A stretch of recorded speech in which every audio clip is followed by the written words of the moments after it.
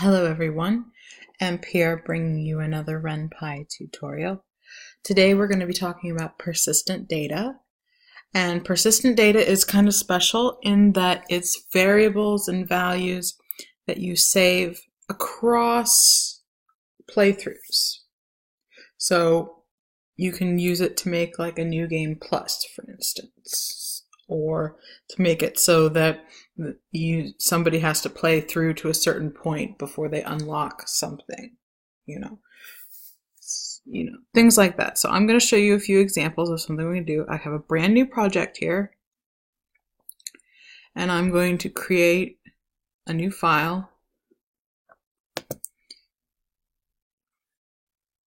And I'm going to call it fake gallery. So in this fake gallery, I'm going to create a screen. Let's say tag menu, use navigation. And this is basically using the navigation screen for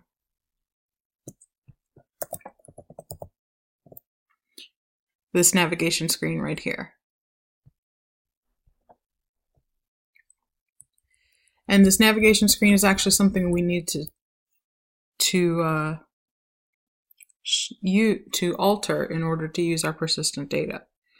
So let's say here's our fake gallery again, and then let's say after preferences, we'll say if persistent dot gallery unlocked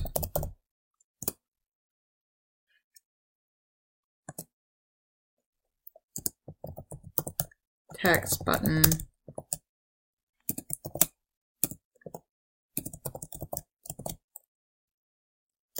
fake gallery action show menu fake gallery. So at the very beginning, persistent.gallery unlocked is going to be undefined, but we have this special case here which says persistent object is special in that an access to an undefined field will have a none value rather than causing an exception. So we can get away with this. So next up, let's run it.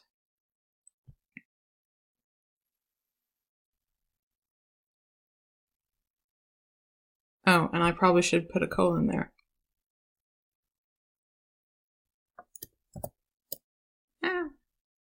What did I do?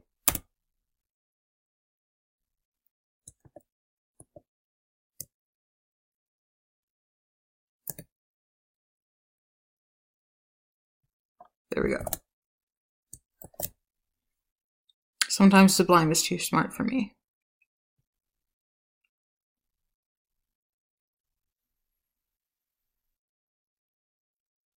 Notice that we don't have the fake gallery option here. We just go through the game and there it goes away. But if I put in the script down at the end,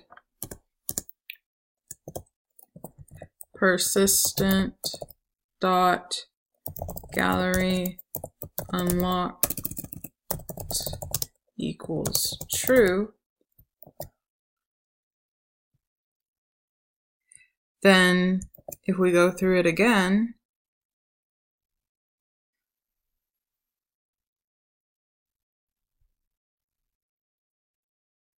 now we have the fake gallery as an option. So you can use this to do a real gallery, and that's actually a question I got before, which prompted me to make this video. So, oh, I should probably, there we go, there's my problem. Fake gallery, there we go.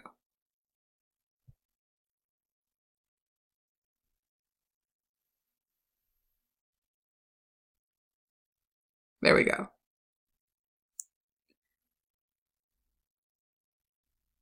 And so another thing you can use it for is to have a new game plus. So you can say, let's say that we say if persistent.ng plus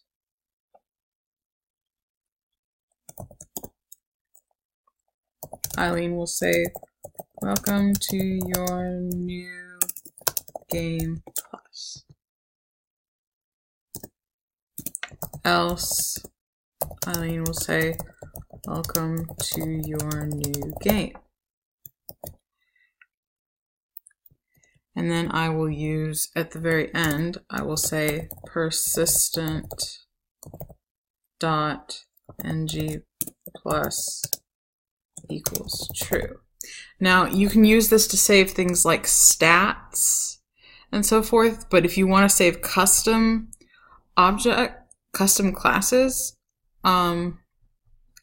you need to use Python early blocks, and the classes need to be pickleable, and implement equality. So if you don't really know what that means, I wouldn't do it yet. Anyway, so, but you can store stats and things like that. So let's try this again. Well, Eileen says, welcome to your new game. If we start again, Eileen says, welcome to your new game plus. Now, another thing I'd like to show you is a way to make a screen that will update based on you having reached a certain point in the game. So what I'm going to do is start off with an init block up here.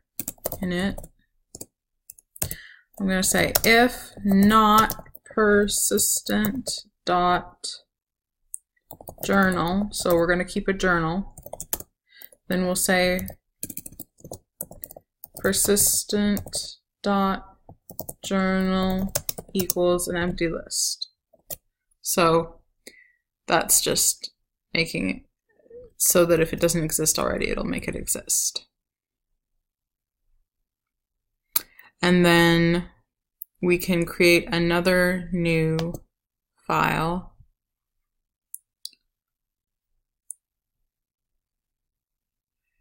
And save that as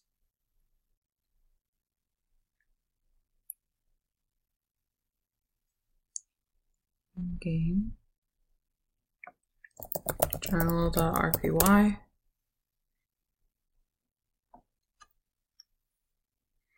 And we'll say init Python, because if you add something to a persistent list, you can and you add it every single time you go through the game and reach a certain part of it, then you're going to have it in there multiple times, and that's probably not what you want. So I'm going to make this function def add to journal. Oops. If I'm going to take an item. If item not in persistent.journal persistent.journal.append item. And that's it for that part. And now I'm going to make a screen journal. And I'm going to say tag menu, use game menu journal scroll equals viewport. And this is just saying I'm using a screen that is giving me a viewport, basically, and setting up all the, I'm using the game menu screen, which is down here. And so it takes a scroll that if it's a viewport, then it'll make it everything in a viewport and basically make it so that we can have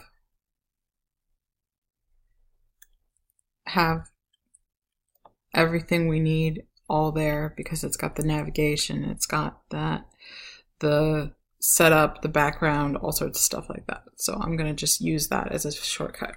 So I'm going to say vbox spacing 10 for item in persistent.journal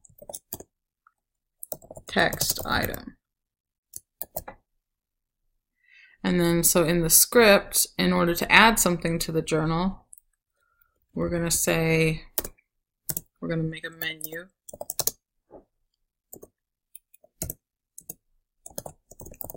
Which way will you go?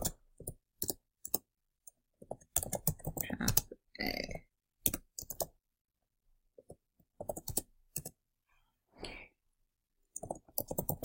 You chose path A. I hope you don't regret it. And I'll say add to journal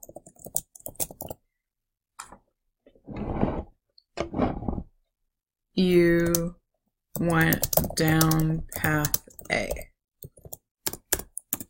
And then for path B, I'll say you chose path B. I wonder if it's better than A. Add to journal. I should probably spell that right over here.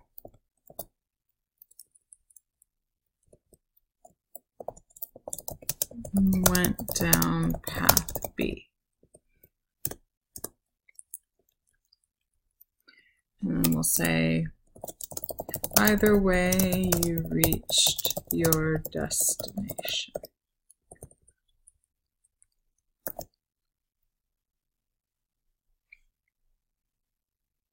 So if I launch this,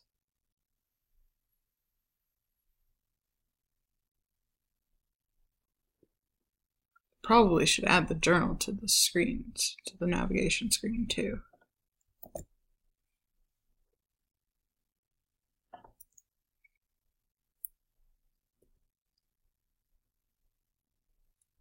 Let's put this under the fake gallery.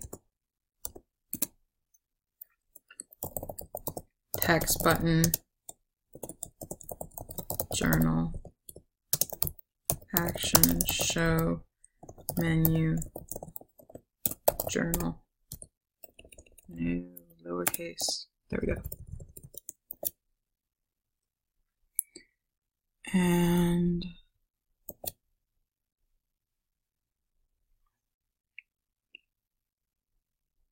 if we run this,